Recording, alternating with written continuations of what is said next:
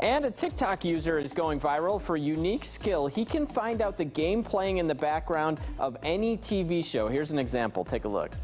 I was rewatching Daredevil, and in the last episode of season 2, Foggy meets up with Karen at their favorite bar, Josie's. And during the conversation, you can see a hockey game playing on the TV at the bar, so of course I had to figure out what game was on. My first clue was when I zoomed in here that you can see that the players are wearing full cages, which to me indicates college hockey. Then you can see at center ice that there's a giant S, which made me think Michigan State Spartans. So I looked up their rink, but it seemed that most pictures had a Spartan logo at center ice.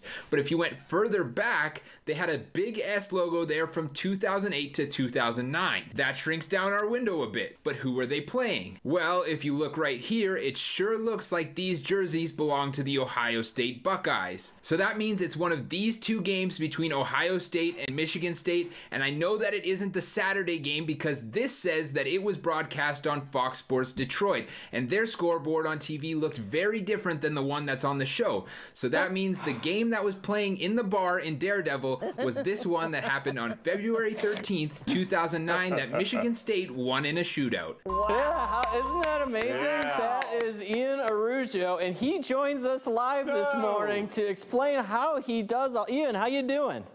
Good. Good. So this is like a long-time hobby of yours. I know it just kind of blew up on TikTok. How did you start doing this? You know, it's something I've probably been doing for close to a decade now, and it's just like a fun joke between me and a buddy of mine.